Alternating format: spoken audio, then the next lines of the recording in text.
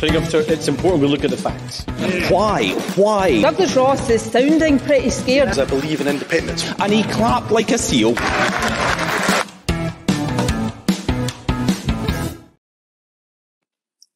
Hi there, I'm Paul Hutcheon, political editor of the Daily Record, and welcome to the latest Planet Holyrood. Joining me this week are Hannah Rodger, chief reporter of the Sunday Mail, and Douglas Dickie of the Scottish Daily Express.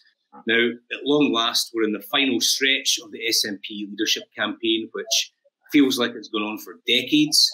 We get the result on Monday, and then the fun begins. We get a new SNP leader on that day, and then we'll get a new First Minister, I think, on Tuesday, and then a new cabinet. So I think it's fair to say that if Humza Yousaf wins, the question will be how he can unite this divided party. If Kate Forbes wins, what sort of cabinet we should be able to put together. And if Ash Regan wins, I think it's, oh my God. So let's just start with you, Hannah.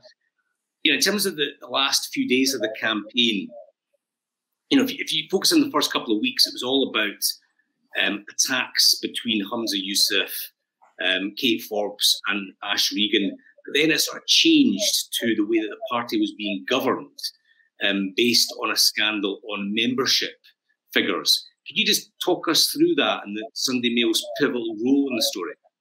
Yeah, so I think, you know, as you said, the start of the campaign was very different. We were looking at, you know, Kate Forbes' religious views and why Humza may or may not have voted on equal marriage. And that now kind of pales in comparison to what has ended up happening, which is, you know, some people have described this as a sort of bubble story, but actually it's much more important than that. So the Sunday Mail, my colleague John Ferguson, he had a tip that the SNP had lost 30,000 members in a 2-year period.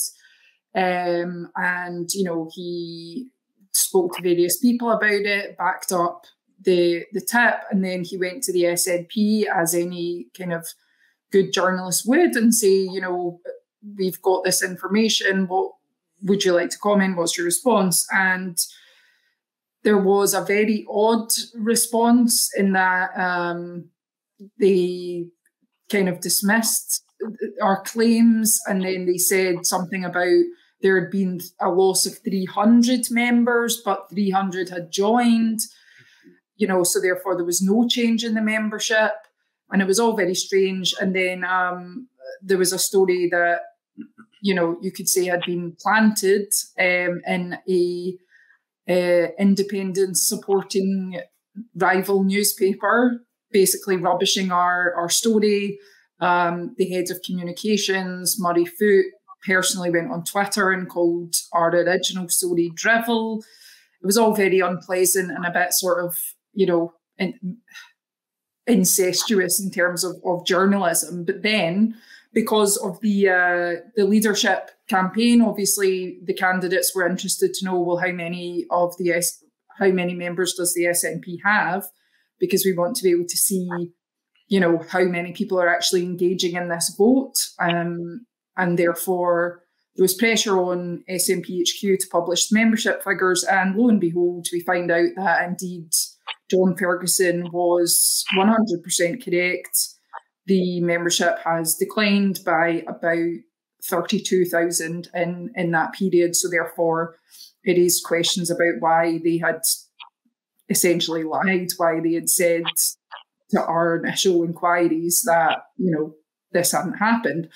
So, you know, that's the sort of gist of it. And it raised bigger questions about, you know, why the media was misled, why, you know, what the purpose of this was, and the sort of overall governance of the party, who misled who, are decisions being taken by a small clique, as some people have called it, rather than by the wider party. And so it's kind of opened up the SNP in that way that we haven't really seen before. So, I mean, to cut a long story short, Hannah, I mean, Murray Foote resigned as, I think, head of comms of the SNP group, and then Peter Murrow resigned as chief executive. He also happens to be Nicola Sturgeon's husband. mean, what is your theory on why the Sunday Mail was told a lie?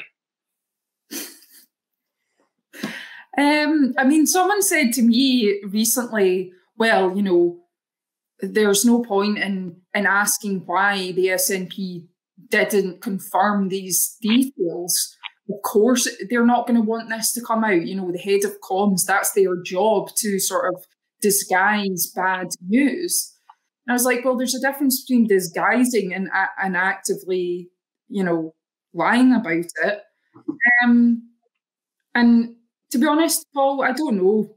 I don't have a theory as to why exactly they did that. I think it just points to a sort of wider culture. And I mean, you guys, I'd be interested to hear your views as well, but this wider culture that seems to have kind of perpetrated within the SNP and other political parties, but in my experience anyway, particularly the SNP, of, you know, dismissing things that may not be favourable towards them, even if that means being sort of liberal with the truth, I suppose. Yeah, I mean, my experience is that it's slightly easier getting a straighter response from the Scottish Government than it is from the SNP as a party, probably because the Scottish Government is a public body paid for by taxpayers' money, whereas the SNP is like a political party, and you know, they probably feel like they don't have to answer questions, but blown up in their faces. Dickie, I mean, how is this whole row, which has led to, as I say, the resignation of Peter Murrell, changed the dynamic of the leadership campaign?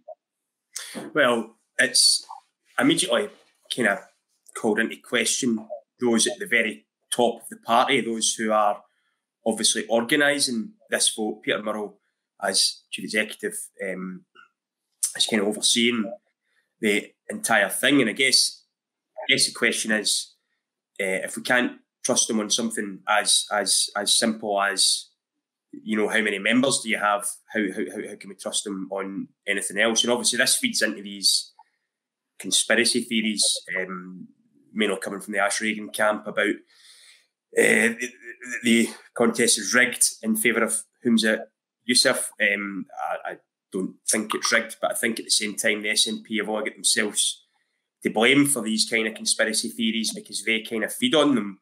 And I think it's interesting, you know, what Hannah said about why the SNP done this. It's kind of allowed them by not being truthful about the numbers. And Sunday Mail has printed a perfectly accurate article. It's allowed them to go on the offensive against the big bad, the big bad media again. But it certainly raises massive questions over, you know, Peter Murrell and his ability to be, truthful, but you know, definitely cast questions on the whole process. Because, as I say, if we can't get a straight answer to this, how are we expecting a straight answer to anything? Our own experience with the SNP is, I'm sure you can imagine, it's a bit difficult. They don't often engage with myself. They've been a wee bit better this week, actually. I don't know if that's a change of boss at the top, but you know, the SNP is shrouded in secrecy, and this kind of cabal at the top that want to kind of hoard power. And I think this feeds into that narrative, even if that narrative isn't correct. It's given people on the fringes, such as Ash Reagan supporters, to kind of call the whole process into question. Dougie, I mean, obviously it's a 3-horse race, but we know that only 2 candidates can win this, Humza Yousaf and Kate Forbes. We're on the last lap.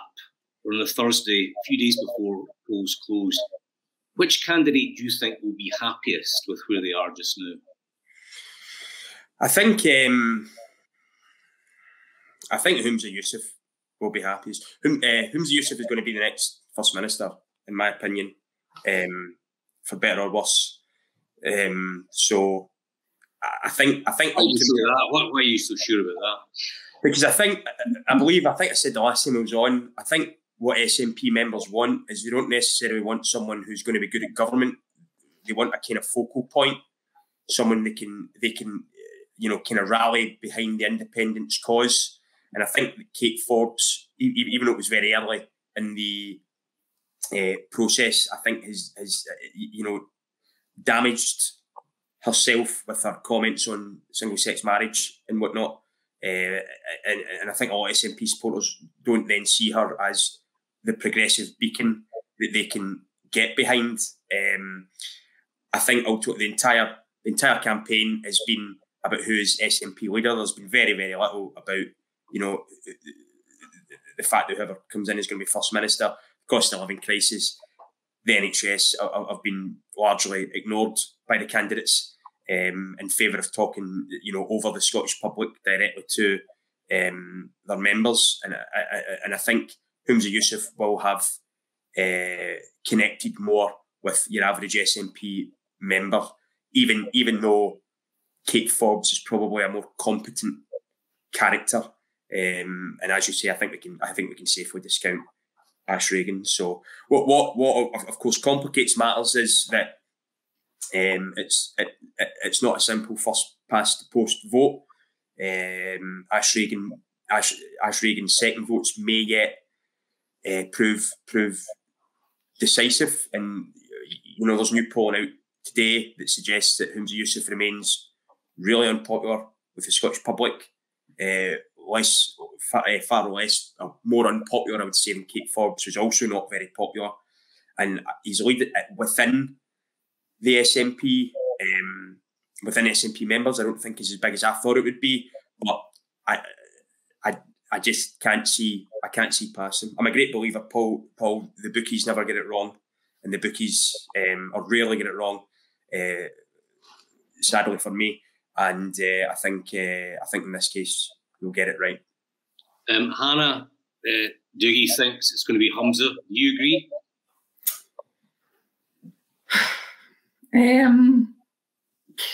I mean, yes and no. I think that Humza thinks it's going to be Humza. Most people do think it's going to be Humza. I think it could potentially still be Kate Forbes, and we've said this repeatedly, but the SNP membership is untested, so it's still not entirely clear what their overall views are. And I think as well, this contest has been interesting because, under Nicola Sturgeon, there really has been this push to present the SNP and therefore kind of Scotland, as the SNP is the governing party of Scotland, as this sort of progressive kind of open place, and the SNP is an extension of that. But what we've seen in this contest is there is actually such a wide variety of views and beliefs and opinions, and I don't actually think that's been a negative thing, but also it's maybe made a few people rethink their views of the SNP as a whole, when you've got those three candidates who, you can argue they're from all kind of spectrum of the party, so it's quite a good kind of cross-section for people to see the sort of spread of views, I guess. But I don't know, in terms of who's going to win, yeah, it's between Humza and Kate, but I don't know. I've seen so many times where you think something's a dead cert and then it actually ends up not being that, so I don't know. Let's move on. Today at Holyrood, we had Nicola Sturgeon's final statement at Holyrood as First Minister following her resignation. Now, I would imagine there's going to be a debate raging on her legacy, given that she's the longest serving First Minister, the first female First Minister. Hannah, she would probably say that she leaves behind a progressive legacy. Her critics will say it's, 7, 8 wasted years. What's your take on it? I think that, it's quite hard to point to a single legacy point for Nicola Sturgeon. I think, we can all agree things like the baby box and other kind of the Scottish child payment, they've been really good. And I don't think that many people would argue against those. But when you balance it out with, the the things that haven't been achieved. For example, you know, the ferries, for example, we've got new poverty figures out today that are not that positive. We've got NHS in crisis, we've got the A9 still hasn't been dual. You know, there's all these massive projects that really could and should be done to be making the lives of the average person in Scotland better. And unfortunately, under Nicola Sturgeon, they haven't been done. So, yeah, I think, is that fair to say? Would you guys agree? I don't want to be too harsh. I mean, I do think, you know, she's definitely a very talented politician. She has achieved some good things, but I think there's a lot of stuff that just hasn't been done. I mean, she's a politician of the centre left, so you know, if you judge her on those standards, you know, Scottish Child Payment, that's a £25 a week payment to low-income families. You know, she's expanded free childcare. There's the baby box. Is that not a positive legacy for her? I think it's interesting you bring up the baby box, Paul, because to me that kind of typifies Sturgeon. You know, it's a perfectly nice thing to do, and I'm not going to sit here and say that it's not, but it doesn't deal with the root of the problems that she herself identified at the start of her,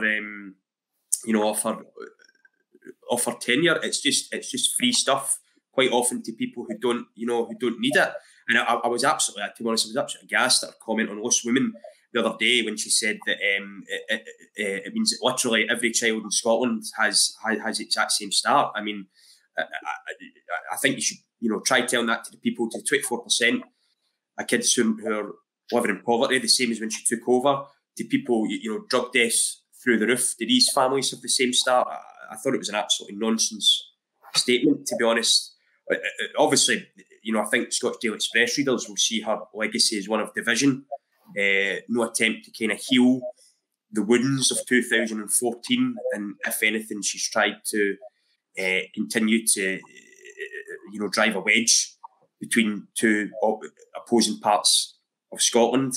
You know, she said, "Judge me on education." Doesn't look good. The deprivation gap's not come down. She has, what I will say is, obviously she's been leader through unprecedented times with COVID. But I think, again, she used COVID to her advantage. She simply presented herself as a bit different from down south, when actually the paths we followed were almost identical.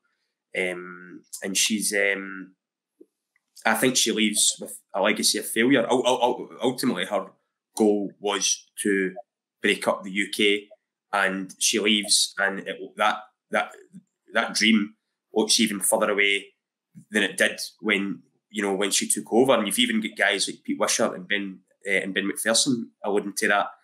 And her, as always as well, her legacy is going to be, you know, whoever takes over. So, you know, Humza Yousaf is like if you ordered Nicola Sturgeon on Wish, and you know, or Kate Forbes, who has got, I think we can all say, really, you know, questionable views on certain social issues, certainly in my opinion. So I don't think her legacy will be anything to write home about. But I guess always sometimes the legacy isn't written for a few years. So I think we'll maybe need to wait and see where we are in a year's time to see the true legacy of the Sturgeon era.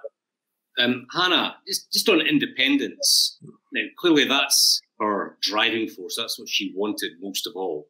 So if you're an independent supporter, didn't she fail on that? I mean, she failed to get a referendum, therefore she failed to get independence. And it doesn't seem like she made the breakthrough that people thought she might after 2014.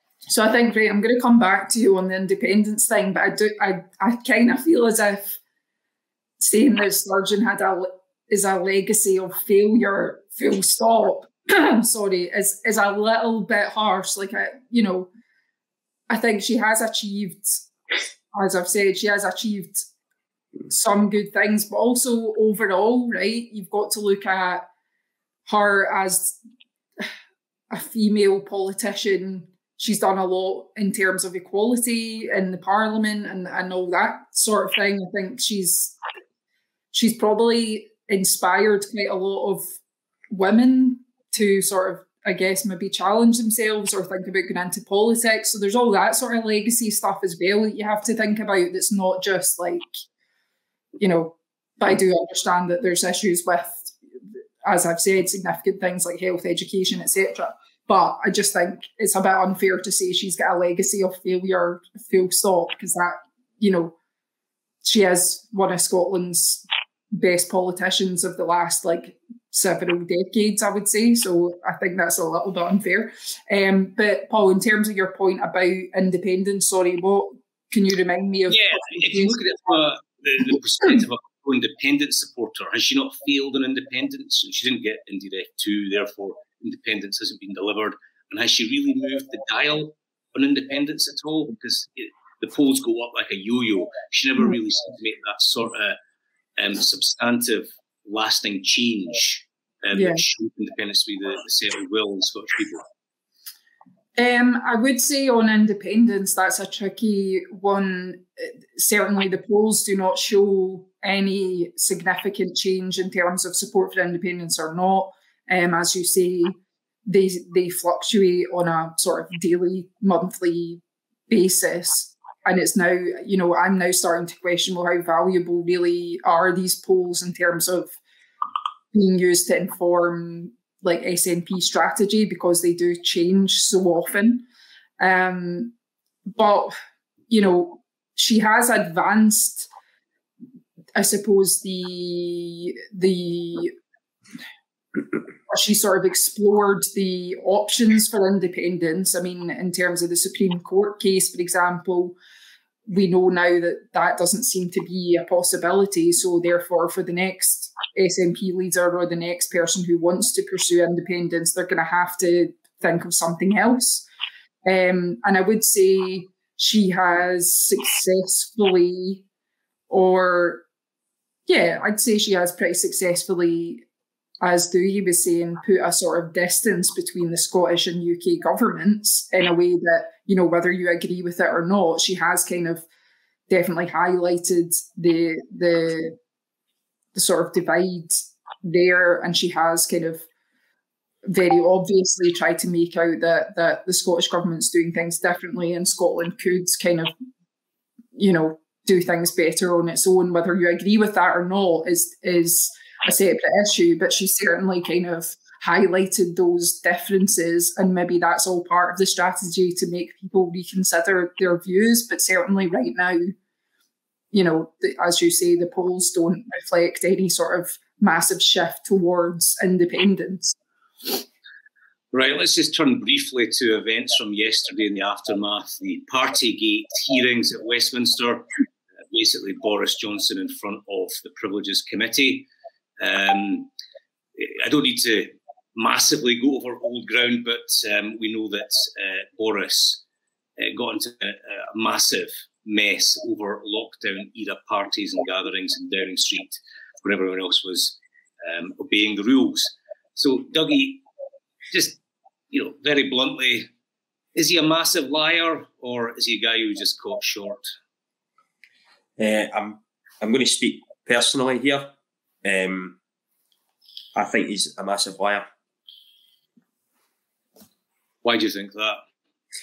Because I think he must have known that that these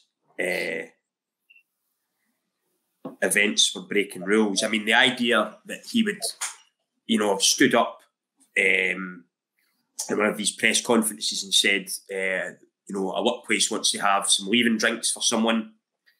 Would we be able to do that? And he's claiming yesterday that he would say, oh, it's up to each individual place. I mean, he was asked these questions at the time. Should you have Christmas parties, for example? No.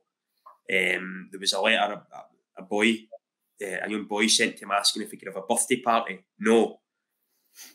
But Boris was able to have a birthday party. I think it's an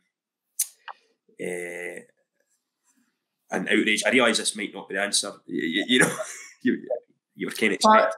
Doogie, his birthday party was essential for work purposes. Of course, yeah. And to be honest, I don't get through a day at work without about 4 bottles of wine in front of me, Hannah. So, and of course, a Union Jack cake in a Tupperware box. We've all got that lined up every day to eat during the work. I've got 3 in the fridge right now. But no, I think he must have known. He must have known. So, Hannah, I take it from your sarcastic response that you don't believe that Boris is the victim of a vast left-wing conspiracy, no? Me, sarcastic? Never. No, of course not. I don't believe that Boris is the victim of a left-wing conspiracy. I think that it's pretty obvious that he was telling porky pies. And he's been caught out. I mean, we can see that. We can see it in the emails from his comms, between his comms team, kind of debating on how they should best present, a response to journalists who were asking about this. We can see from his, quite frankly, bizarre and uncomfortable and pretty aggressive at times appearance yesterday at the Privileges Committee. He didn't, he just repeated himself. He kept saying he thought, I just felt like it was some sort of psychological experiment, that whole appearance, he was trying to say, basically, how do you know what was going on inside my mind and the information I had in my mind? You will never be able to know that. So therefore, you have to find me not guilty. I mean, it was just bizarre. It was bizarre. I think he was telling porky pies, I'm afraid. And even if he wasn't, and he did genuinely, for, in whatever realm of fantasy he exists in, think that he was obeying the rules, then he's an idiot. He's an absolute idiot. So, you're either an idiot or a liar or possibly both. So there you go. Boris Johnson is a massive liar. You heard it here first. Yep. Hold the front page. Now let's just move on then to Tweet of the Week. Dougie, what's yours? So I've picked this from Councillor Mary McMurtry, SNP, welcoming their 5,000 new members who joined in the aftermath of Peter Murrell's departure last week. The reason I picked this is because there is no Councillor Mary McMurtry. This is one of the many parody SNP accounts about, but this one in particular managed to catch out a couple of SNP politicians, Chris Law and Joe Fitzpatrick, both liked this tweet, and I think that goes to show that even SNP parody and SNP parody and SNP reality are so close to one another that it becomes really hard to see the difference between the pair of them, and that certainly gave me a wee chuckle. That is quite a good tweet, though. It does look. I mean, if I saw that, I wouldn't think that it was false. She's done some other ones that you would know. For example, one was we all know who we're backing in the leadership bid, and it was a picture of Peter Murrell, but it had been done up as if it was an actual leadership. Yeah. So, maybe a wee lesson to all of us to check the account before we start liking and retweeting. Yeah, I do love these spoof accounts. I particularly like it when politicians get taken in by them. How about you, Hannah? What's your tweet of the week? Well, I have been a bit of a nerd and not gone for something very funny, but this came out this morning, and I thought, even though she's leaving, Nicola Sturgeon has still got, the only net positive popularity rating of all the leaders of kind of, well, poor old Bart Drakeford is not there, but the ones that we would know anyway. I just think that's astonishing. I really do. And also the fact that it's gone up even since early February. So even with all of this chaos that's been going on, Nicola Sturgeon's still extremely popular, whereas poor old Douglas Ross has got minus 39 or something. So, but the interesting thing about that as well is Anas Sarwar, he's still got a negative rating, but it's not too bad. I think it's like -4 or something like that. So, that's there's also a lot of people who don't have any opinion on Anas Sarwar. Which, I don't think bodes great for him. I think maybe there's surely a wee bit of she's leaving, so we'll be nice to her and say we've got a positive view of her. I think that, regardless of what you think of the outgoing First Minister, the SNP will miss her as a party. She kept those divisions together for so long, kind of fell apart in the last few months. But, in terms of her standing as the figurehead of the SNP, she's going to be a hard act to follow. In terms of the final bit of the programme, let's have a look at Good Week, Bad Week. Hannah, who have you got?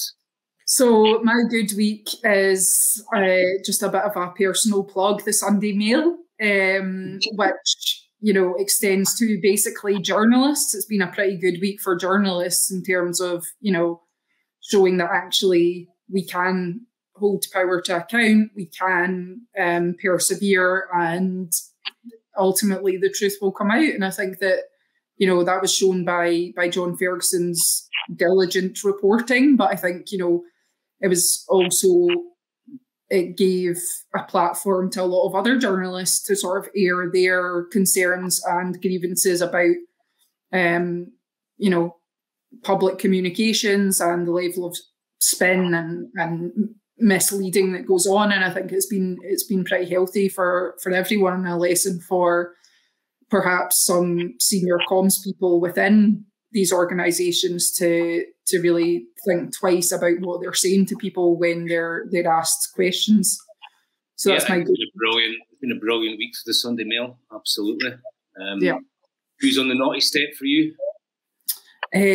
My naughty step is, of course, Boris Johnson. It's not been a good week for Boris. He's very cross. He thinks everyone's out to get him. And to be fair, I'd say most people probably are, because as we have pointed out, he's been telling porcupines. I think that's self-explanatory. Dickie, who's up? Who's down? So it's been a good week, I think, for Bernard Jenkins and the other members of the committee looking into Boris. I think they've shown that they have approached it without fear or favour. I also think it would be a wee lesson to our Holyrood committees, which are frequently delve into kind of party political, especially the one I was thinking back to the Scottish Government the Scottish Government response to the sexual harassment claims committee a few years ago, when the SNP members were bending over backwards to try and protect Nicola Sturgeon. And I think you've seen yesterday how it should be done. I'd also just like to say as well, Hannah, I thought the Sunday Mail coverage on Sunday was absolutely fantastic. So I think it was also a great week for the Sunday Mail. Thank you. And on the naughty step is it's got to be Peter Murrow, who has lost his iron grip, or at least part. He'd one iron grip on it. Nicola Sturgeon had the other. He's been obviously ousted from his job. He's facing questions over this missing £600,000, and now his partner is embarking on a new media tour. So I don't think she's going to be home much over the next few months, especially if she takes up the offer of Lost Women. So it might be the microwavable meals for one for the foreseeable for Peter. So I think it's been a bad week for him. Listen, that's great. Thanks again to Hannah and Douglas for their commentary and insight. The next time we broadcast Planet Holyrood, we should have a new SNP leader and a new First Minister of Scotland and a new cabinet. So no doubt there'll be plenty to discuss. And please join us again next week. It's important we look at the facts. Why? Why? Douglas Ross is sounding pretty scared. I believe in independence. And he clapped like a seal.